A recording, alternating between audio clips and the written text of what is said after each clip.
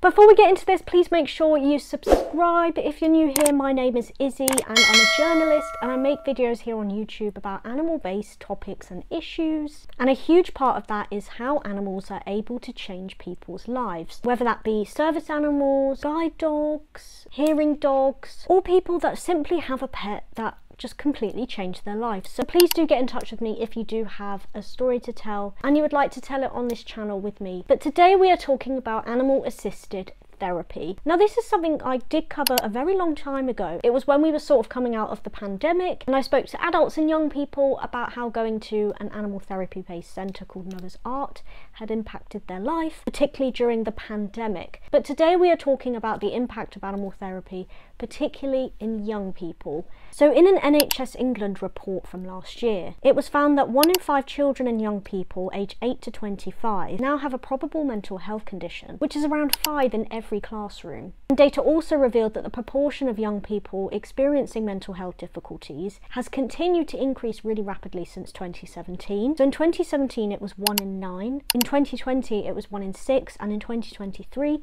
it was 1 in 5. But more and more schools, colleges and universities are introducing therapy animals in order to impact the well-being of their students. And Works4U is one of them. Now Works4U is a specialist college in Stalybridge in Greater Manchester, which offers an alternative to mainstream education to 14 to 24-year-olds. And they have access to Raglan's Farm in Hyde. This is where the students have access to 50 animals. They're able to study a level 1 qualification in work-based animal care, as well as taking part in animal assisted therapy, which we're going to be talking all about with them today. So I'm going to head to Works4U and speak to some of the students about how having this programme and the animal assisted therapy has impacted their well-being, as well as speaking to Melissa Chapman, who is the Deputy Manager of Animal Care at the college. So enjoy this cheesy little rhyme.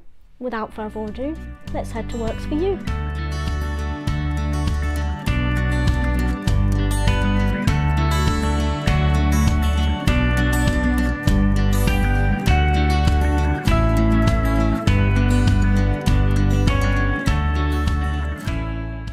I started 3 years ago with animal care. I started animal care course.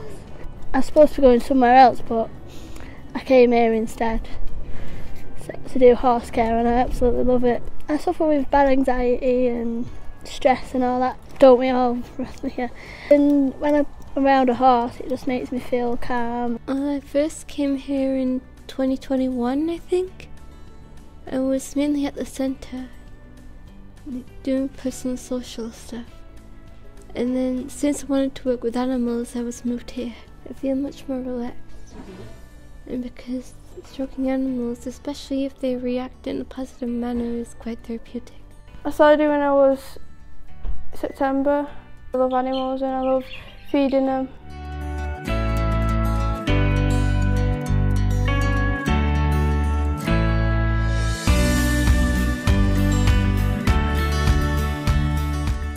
So welcome to Raglan's Farm. This is part of Works4U Specialist Support College. It's one of our many sites that we have, and we offer a very varied range of learner-centred courses really. So it's very much learner-led. Learners have reviews and are able to make decisions and choices around their own paths and areas of education in which they want to be involved. So a lot of the learners that we have here have started off at our main centre learning skills such as personal and social, or maybe even employability skills. They then decide that they may like to work with animals, and they start the year in September with us in the winter, which is one of the most hardest, grueling tasks that there is working with animals on a farm site in the winter. So it gives them a lot of dedication and responsibility to the animals. They start becoming more entrusted with their tasks. It gives them a good sense of responsibility, and it also teaches them how to be independent as well. So they understand when they come here that it's not just them, it's everybody around them and the animals in situ as well.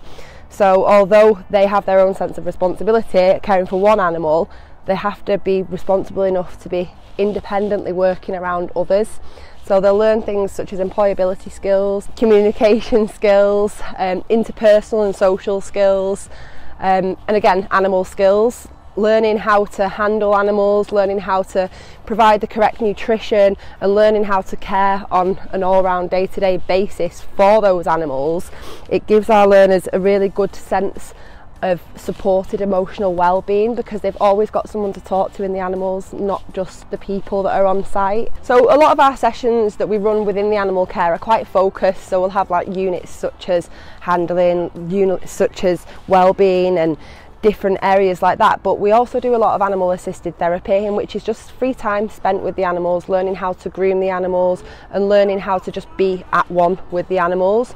The learners look a lot into the animal behaviour, and they're able to recognise positive and negative behaviours in animals, and I think seeing those behavioural changes when looking at their own personal state of mind at the time. So if that learner in particular may be struggling, feeling a little bit overwhelmed, even feeling angry or anxious, they will go and spend time with an animal of choice. Now that animal may react in an adverse way if their persona is too much for the animal at the time. So the students can then recognise the behavioural responses in animals to allow them to adjust their own behaviours and realise that actually maybe we can go about this in a different way. It sort of draws them back to a baseline of relaxation, where they can start to self-regulate their emotions and work a little bit harder on that area as well.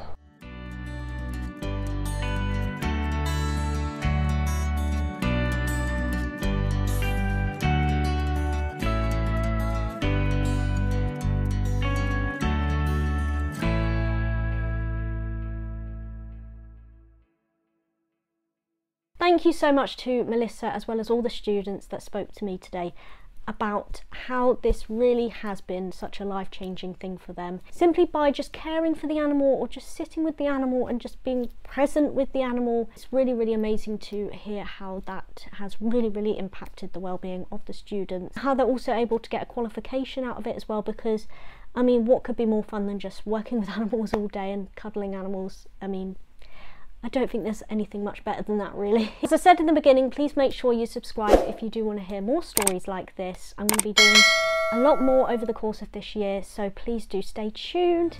I will see you in the next one.